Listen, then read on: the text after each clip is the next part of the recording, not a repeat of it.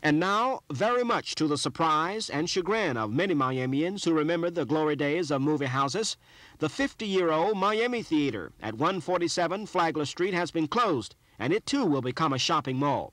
3 South American businessmen purchased the Miami Theater around the end of last year, and they plan to spend $3 million to transform it into a 3-story shopping mall, with room for 46 stores by the end of this year. At one time, downtown Miami had over a dozen movie houses, if you count the porno shops. And now there's only one legitimate theater. That's the Rio at Northeast 1st Avenue and 3rd Street. You could say it's downtown Miami's last picture show. C.T. Taylor, Channel 4 News. Amidst construction to make the downtown Miami Theater a modern shopping center, relics of an old art form have been saved. The neon marquee letters emblazoned on the facade of the Miami Theater were officially donated today by the Latin developers of the property to the Historical Association of Southern Florida. The group plans to display the collector's items in its new museum in the Downtown Cultural Center to open in 1980.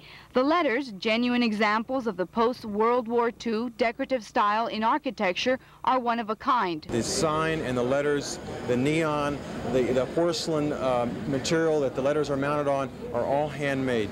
And the fact that they will never be duplicated, no one will make marquees anymore. Observing the letters, Miami cements its link with history. They are a reminder of the late 1940s, when Hollywood and movie houses had their heyday before the advent of television. The Miami Theater, called the Showplace of the Americas, was built in 1947, when Miami's population was 200,000.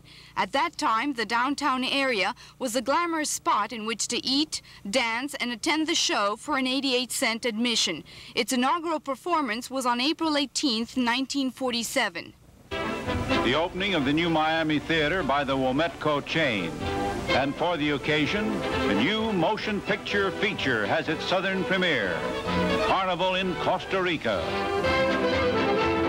And we see movie star Celeste Holm arriving for the brilliant event. The opening of the Miami Theater attracts a scintillating first-night audience.